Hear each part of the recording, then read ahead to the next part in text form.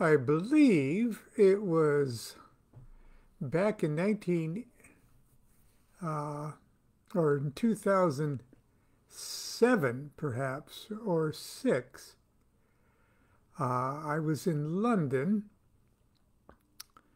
and during my trip I was researching uh, what would later be published as the English translation of George von Welling's opus Kabbalisticum Philosophicum Magicum. Uh, well, anyway, an old alchemical text.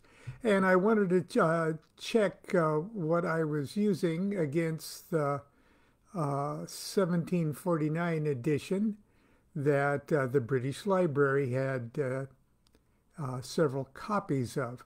I especially wanted to see the hand-colored uh, plates in it.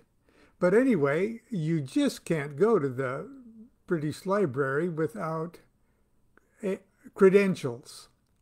And so I had to prove up that I was a legitimate scholar, which, I'm not.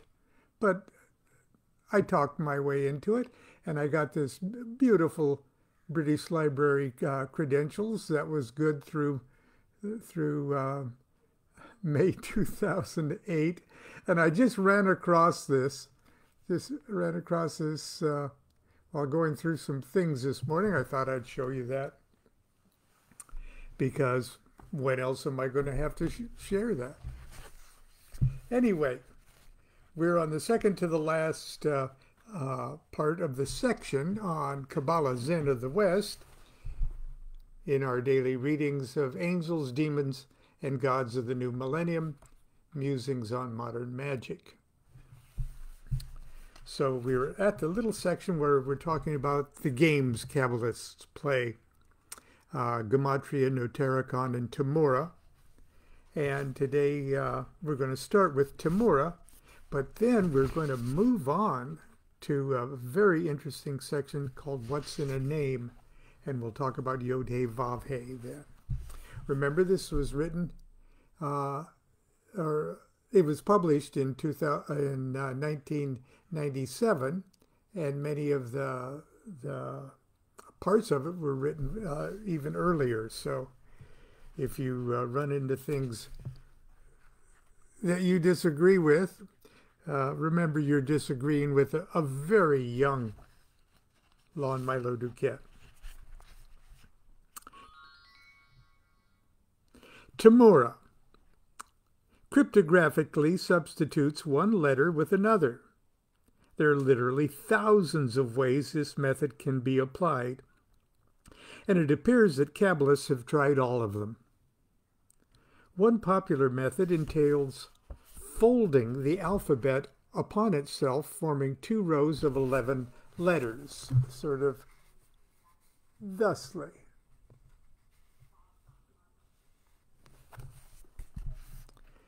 A letter from the top row simply substituted for the letter directly beneath it, and vice versa.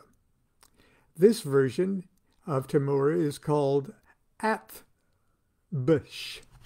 Okay.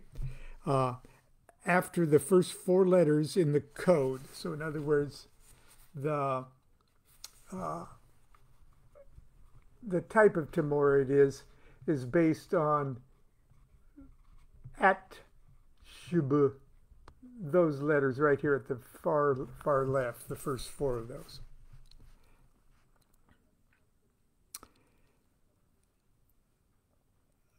This version of Tamura is called ATBSH, or ATHBSH. Yeah, after the first 4 letters in the code. We were talking about the word blood yesterday, DM, or Daleth Mem. Blood would now be spelled QI. And that word in Hebrew is the root of to vomit. Oops. Which enumerates to 101, as do the Hebrew words for storehouse and kingdom and virgin princess. By replacing the first letter of the lower row and shifting the remaining letters to the right, new combinations are formed. In the following example, L has now been taken from the far left position of the lower row and placed in the far right position. This version of Temora would be designated AL BTH. So, like AL BTH.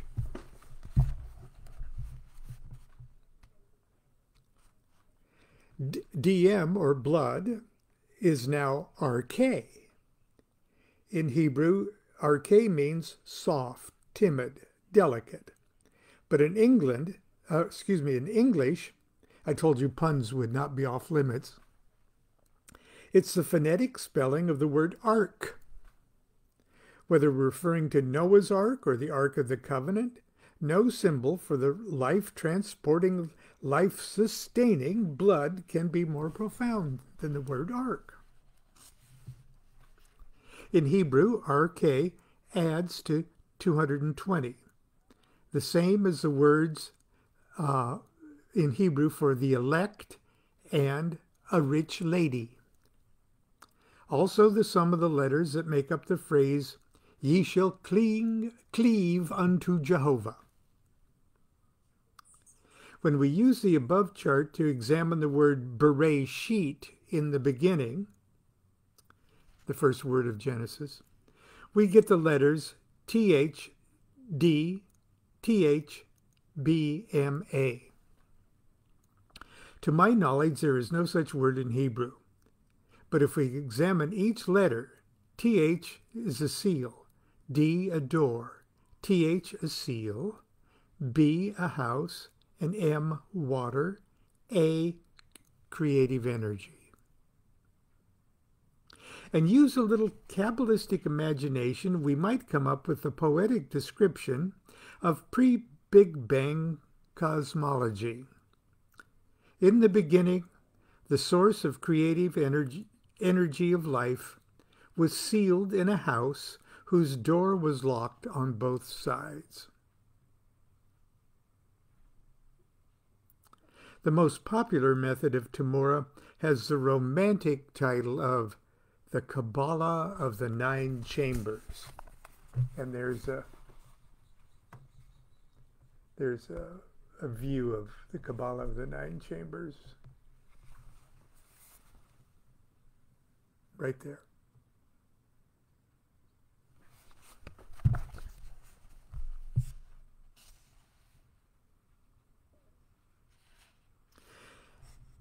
It's based on the decimal scale and links all letters representing single-digit numbers with their double and triple-digit relatives. In example, A can be substituted for Y, or A, number 1, can be substituted for Y, number 10, or Q, number 100. Using the Kabbalah of the Nine Chambers, both letters of DM are found in the same chamber, because D is 4 and M is 40.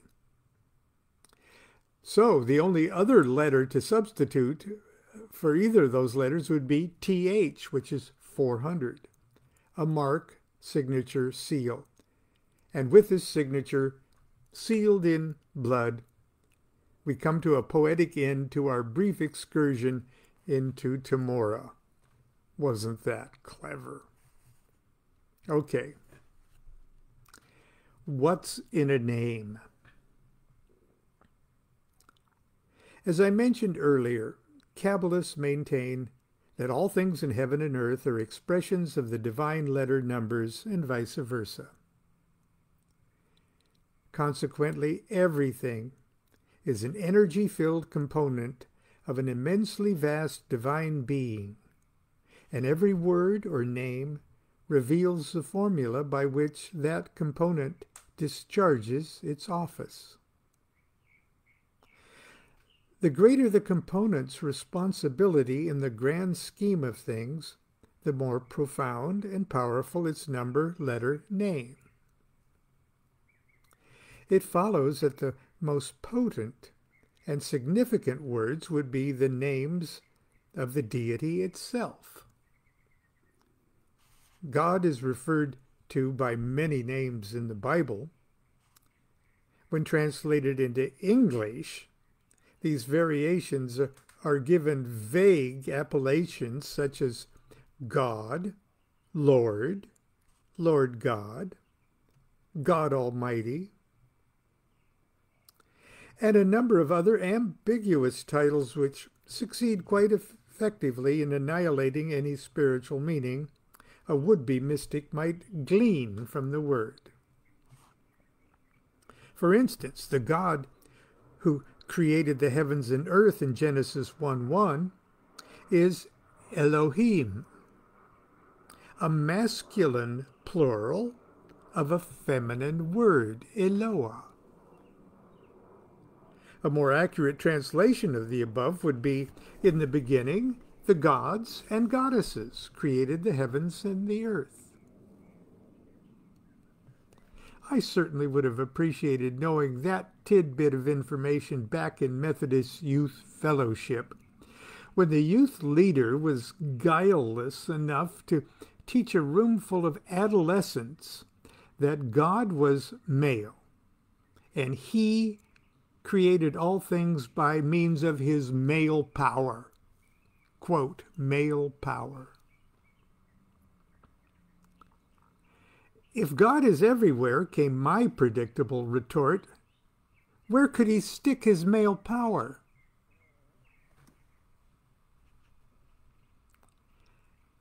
I was always in trouble. Well, anyway. The supreme Kabbalistic name of God is the ineffable four-letter word spelled Yod-He-Vav-He, pronounced Jehovah by the profane, and referred to in Kabbalistic literature as the Tetragrammaton. All creation from the highest heaven to the lowest hell is a projection issuing from this deity. The individual letters of the Tetragrammaton represent the four most fundamental aspects of creation.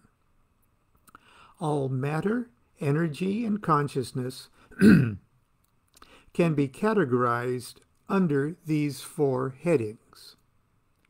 This fourfold division is depicted as four descending worlds: Atzilith, Braya, Yetzirah, and Asaya, through which the will of deity is transmitted down to the material plane via a Byzantine chain of command and a hierarchy of divine names, archangels, angels, and spirits. Now, if it tickles your sense of wonder to think of this celestial pecking order as objective beings with halos and feathers who live their lives and discharge their duties like heavenly stockbrokers, that's perfectly fine. In fact, this is precisely the attitude of the ceremonial magician, who plies his or her craft by transforming subjective abstractions into objective realities. Nevertheless, when we talk about divine names or angels or archangels, we're really talking about an ordered hierarchy of natural energies and forces. For example, we could say that the law of gravity is a great archangel whose dominion throughout the cosmos is unimaginably universal. The archangel Gravity rules a host of angels residing in the next lower world who can only function within the strict disciplines of the law of gravity and who are responsible for more specific gravitational duties. Now, here's a footnote. Angels under the rulership of the archangel Gravity might have names like attract, pull, tug, They all work for gravity AL. Okay, some angels might cause stars in the galaxies to revolve around a central point or be responsible for the unique behavior of black holes. Under the jurisdiction of each angel and residing in the lowest of the four Kabbalistic worlds are the countless intelligences and spirits. Now, here's a footnote. Spirits and intelligences under the rulership of angels might be called attract, pull, or tug. And they might have names like drop, fall, tumble, sag, droop, slip, slide, decay, descend, succumb, decline, regress, swag, dip, incline, settle, sink, plunge, or plummet, plummetale. These are the cosmic detail men of the phenomenal universe who execute the most specific jobs, from ocean tides and the falling of apples to determining the winner of the soapbox derby. If you're too young to remember a soapbox derby, it was just gliding cars that little kids made and raced each other down a hill with. The only power was gravity. The fundamental theory underlying traditional Kabbalistic magic maintains that if you can identify and petition the correct aspect of deity, which would be the divine name in Atzilith, you can then make appeal to the correct archangel, who would be in Braya, to direct the correct angel, who would be in Yetzirah, to allow you to order the correct spirit, and that's in Asaya, the material world, the lowest world, to do your bidding. This cosmic name-dropping may seem rather primitive and superstitious, but it's an excellent way to train our minds to constantly be aware of a greater reality behind all we perceive. And here we split it into, we look at the Tetragrammaton letter by letter for just briefly.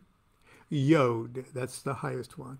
And the Tetragrammaton remembers Yod, He, Vav, He. So Yod would be the highest world, Atzilith. It's the archetypal world where the male and female aspects of deity are still united in bliss, and the three worlds below Atzilith are the fruit of this union. Hey. The next world is Braya, the creative world, the world of archangels, where the various aspects of the creative will begin to organize into agencies with broad powers and responsibilities, like the archangel Gravity-Hael. That's broad powers and responsibilities of the force of gravity. Vav, the next level, is Yetzirah, the formative world, the world of the angel hosts. Here the general orders of the archangels are drawn up in specific detail for eventual manifestation in the lowest world, He, Asiya, or Asaya, the world of matter, the phenomenal universe, the world of planetary intelligences, spirits of the elements, and human beings. A material object such as a chair manifests in Asaya. Right here, I'm sitting in, I've got my ass in the Asaya chair right now.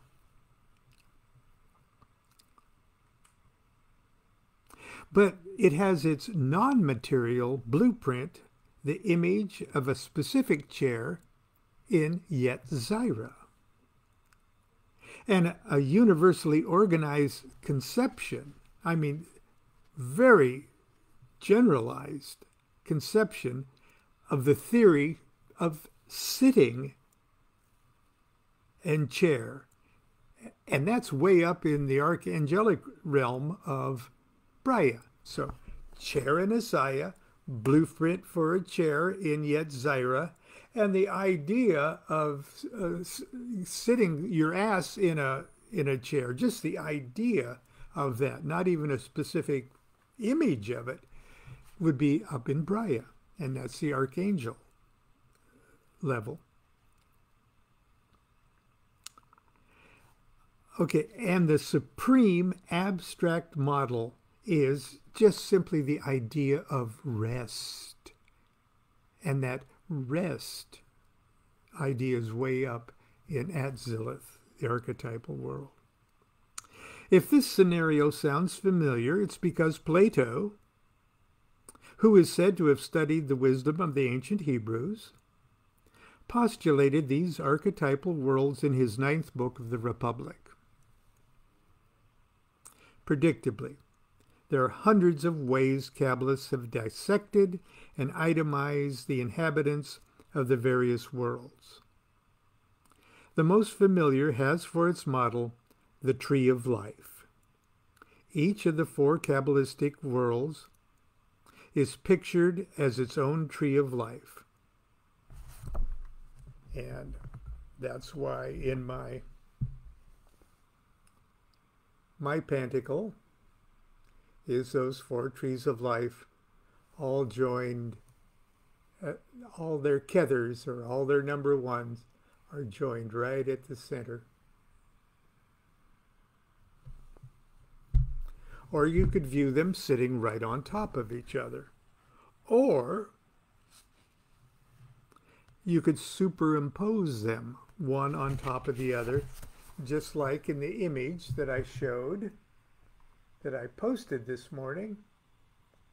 See, there's actually 4 of those worlds, one on top of the other, and I've got their various names and things all written on the top one there.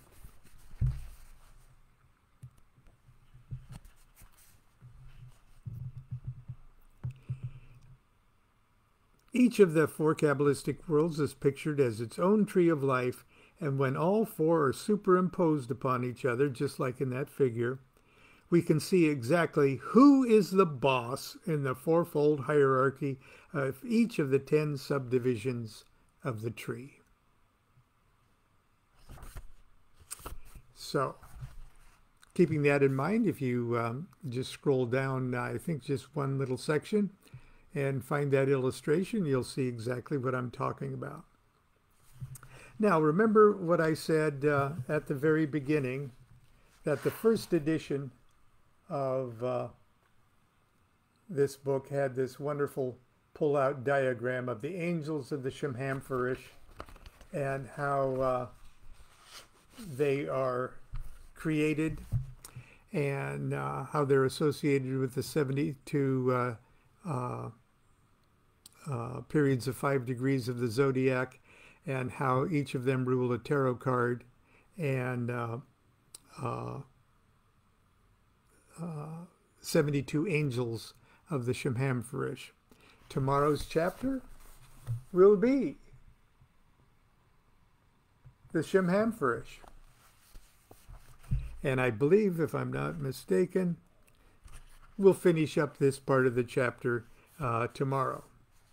And tomorrow we'll do chapter 3 about the Emerald Tablet of Hermes and the invocation of the Holy Guardian Angel.